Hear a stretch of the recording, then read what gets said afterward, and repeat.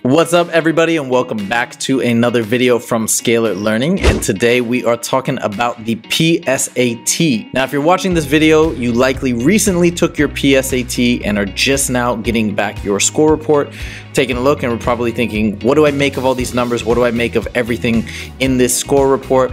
I'm here to help you navigate this document. This right here is a sample score report from the College Board. So we're going to go through it, and first thing that's going to pop out when we get to this next page is the total score. So of course, this is the main score, and this score is out of 1,520. In contrast with the regular SAT, which is actually out of a total of 1,600. The first question that might pop up if you see your score on the PSAT is, what would I get on the real SAT if I took it tomorrow? Even though this score is only out of 1,520, the College Board will tell you that a 960 here would mean that you would get an actual 960 on the real SAT. Essentially what they're saying is that the PSAT is an accurate predictor of what you'd actually receive on the real SAT.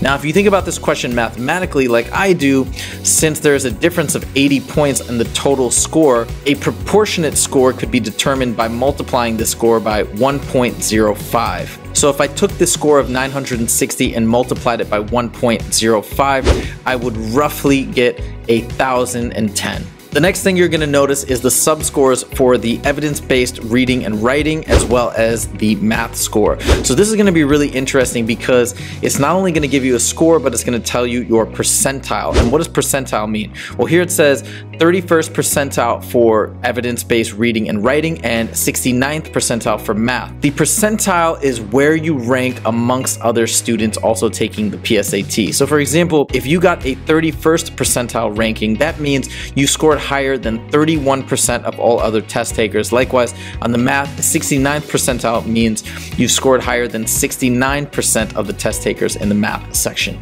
These subscores are really important in terms of informing what you need to focus on and perfect while you gear up for the real SAT. And it's very common that if you do proper preparation and study hard, you can jump your score from the PSAT to the real SAT substantially. On the next page, we'll notice something very interesting, which is the NSC Index. This is your key to applying and hopefully getting a National Merit Scholarship. So what is a National Merit Scholarship? A National Merit Scholarship is awarded to a select few of college hopefuls, and if you actually make it past the finalist round and receive one of these scholarships, you can get $2,500 towards your college education. Moreover, it's an incredible stamp of approval when you are indeed applying to colleges. If you're wondering what index score you need to qualify for a National Merit Scholarship, here is the table, and it's important to note that it depends on which state you live in. For example,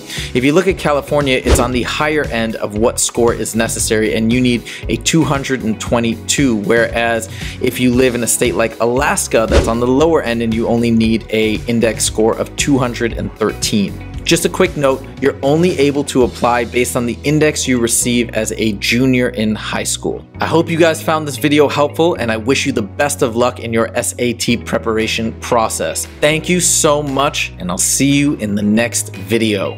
Take it easy.